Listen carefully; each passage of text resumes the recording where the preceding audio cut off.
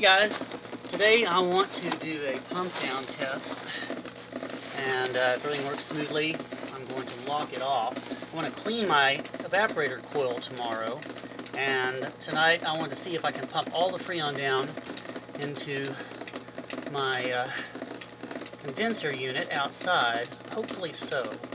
It's not too old, so I think the compressor can handle it. And the line set's pretty short, and I shouldn't have any problems. So that's my goal for today. I've already used my wrench to loosen stuff up, so I'm going to take the caps off of these real quick. You see the breaker box behind me is open. I've already pulled the safety disconnect, so the unit is actually on. High side, make sure it's on nice and tight.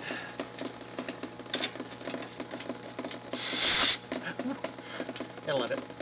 Okay, that is all locked off tight. Now, I'm going to go ahead and lock off the high side.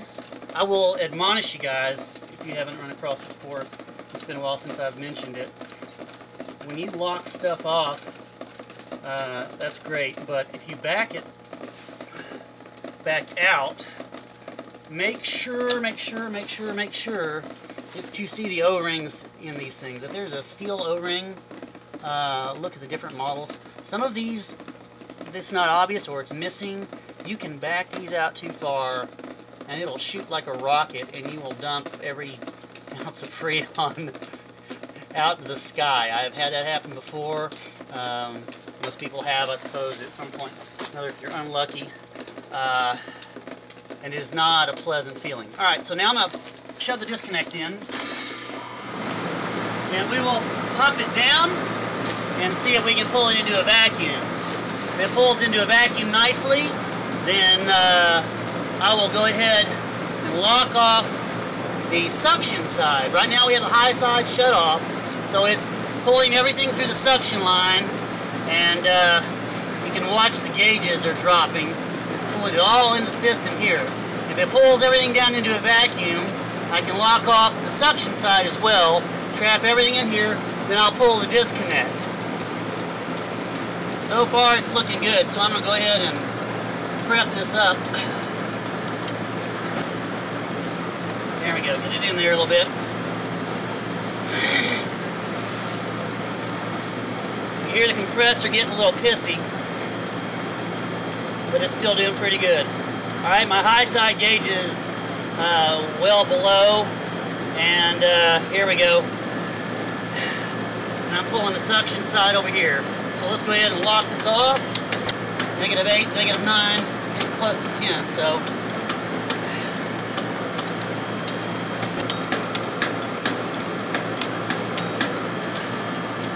there we go, finally. Alright, now pull our disconnect again. Beautiful. And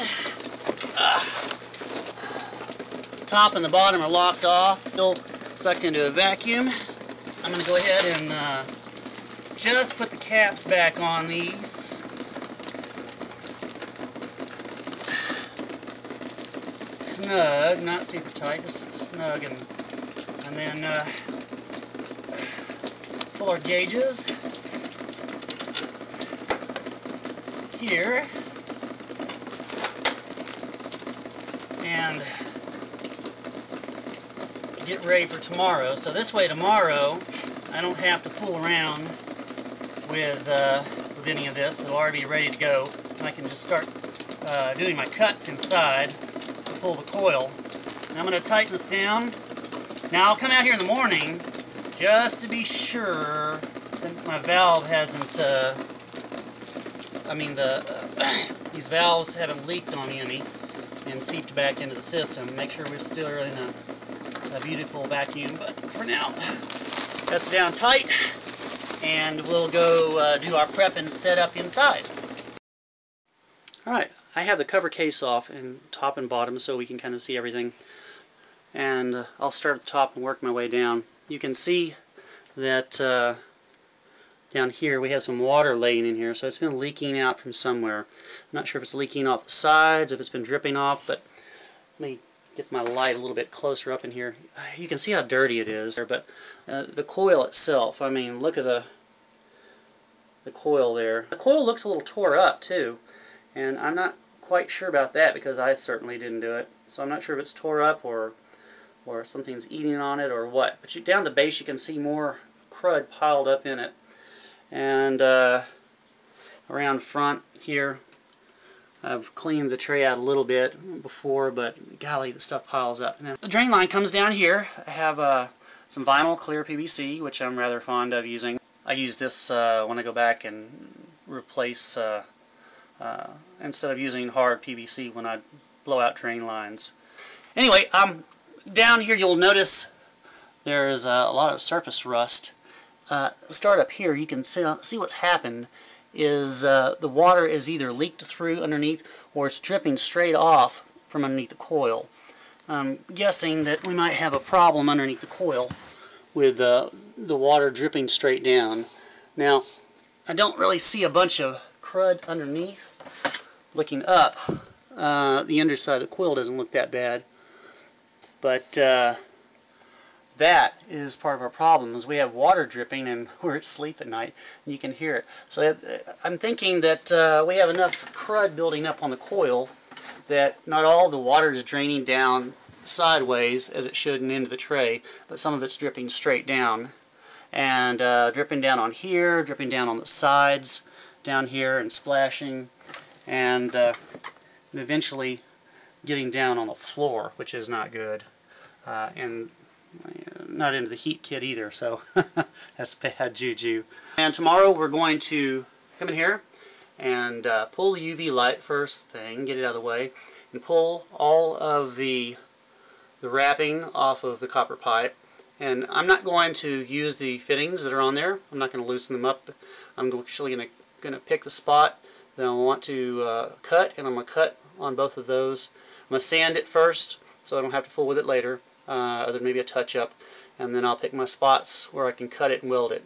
And we don't have to worry about fooling with these, breaking them loose and putting them back and having them leak later. I don't want to screw with that. So we'll get that done. Once those are cut, sanded, and cut out of the way, I will come down here. We'll loosen up the drain line and break it free. And at that point, we will pick it up and rock it sideways and break it all loose off of the fitting there. And then I'll put some metal foil tape over the top and bottoms of the pipe so we don't get any moisture or dirt or anything like that inside of it. Of course, all this is after I've cut the power down here, and I have the breaker box directly behind me over here. So we'll make sure the power is cut there to the heat and the cool as well. Not that it's going to be an issue because my hands will be staying up there other than pulling the light. So that's where we're at. We're going to do that and possibly make a plenum for the thing. That is our number one problem, is how you see it now is how they put it together. Just like this. It had filters on it. But it had a filter on each side, one on that side, one on that side, but not filters. It had those little cheesy foam junk filters that you just wash out, laid straight on it. Instead of spending the extra however much it is for the square filter-based box that you put down and you slide the coil in and seal it all up, and the filter just slides in the top, and you pull the one single filter out and change it like they should have done. So that's why we have all the buildup and all this other problem that's just compounded over time, is because whatever company installed this stuff cheaped out originally and didn't do it the right way. And that's my opinion, but as you can see, foam filters or good filters, it didn't make a difference because it wasn't designed right. They didn't use all of the products that the manufacturer gave them all the proper tools to do the job. Alright, the first thing I'm going to do is clean these up a little bit. Some of the crud off of them. Got a bunch of buildup and dust and dirt, and you can get a torch in here on this stuff, and it's going to be all kinds of fun, so best just go ahead and knock it out ahead of time. So I'll probably do a cut down here, and we'll do a cut up here kind of high so I can get to it, kind of keep it away from the fitting a little bit. And I'll wrap the fitting down here with a wet rag And I'll cut here and try to put a wet rag down here and something up high too. So we can go ahead and unplug the power cord to that, and we'll go ahead and pull the UV lamp. Screws out on that. Alright, let's see. Oh, toasted. Alright. So, that is beautiful. Oh, it looks like it might be fried too. I'm going to toast the top and bottom, and I don't remember seeing it on a while ago when I was looking inside actually, so might have to apply some juice to it later and have a look-see at it. But as you can see, it's kind of some build-up on it. All the stuff that's starting to pile up on it, so that can't be good either. All right, I'm going to sand this down a little bit. I'm going to work down in this area here, probably in the middle. So we'll just kind of. This is like emery cloth, I guess, is what they call it. It's kind of a porous type material. I really like it a lot better than regular sandpaper.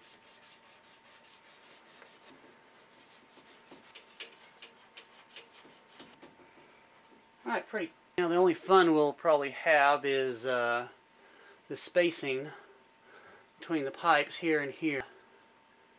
Cutting this one. I got a small one for that, but I might have to use a ratcheting one for this one. We shall see. Let me get some toys out. Hey gang!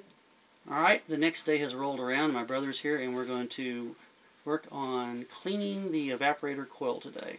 We have a number of things laid out, and I have several different pipe cutters. Now you'll see I have a small one on here, and I pulled it just far enough away that it'll clear fine. But that's not going to work so good on the larger one, because the medium-sized one that I have here can clamp around it, but I'm still going to be hitting the pipe. But I have one that you may or may not have seen, and it's like a ratcheting pipe cutter.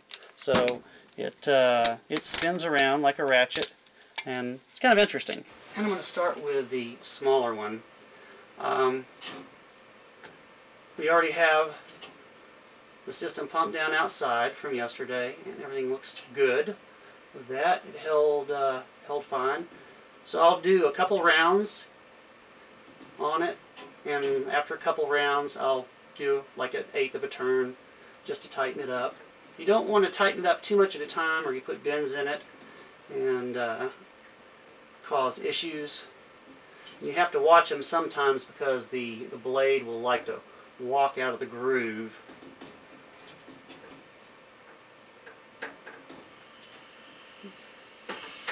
You hear it hissing. That's the vacuum I had on it. Now this one's a little different. I'm going to ratchet this one here and move this just a little bit here.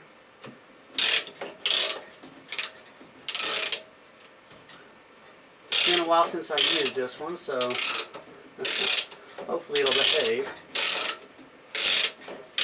I can't remember where I bought this one, but you can find them all over the internet. Really handy for tight spots. It is. It is very handy for tight spots. You get busy during the summer, you actually, that's why I have so many cutters. You don't bother changing blades or buying blades, just stop at the store and buy a new cutter. Sad but true. Alright. And that sounded like it popped through, and there we go. Looks like it did. Alright, so let's walk it around, and we'll loosen it up here. That's that. So we have a loose pipe here, and a loose pipe here. And now we will come down here and take the piping down here loose. Alright, I'm going to get a screwdriver. They don't want to come loose. Ah, there we go. So you can see it's clear a little bit in there, and I'll wash this PVC out when we get the coil lifted out here in a little bit. Alright, so that is that.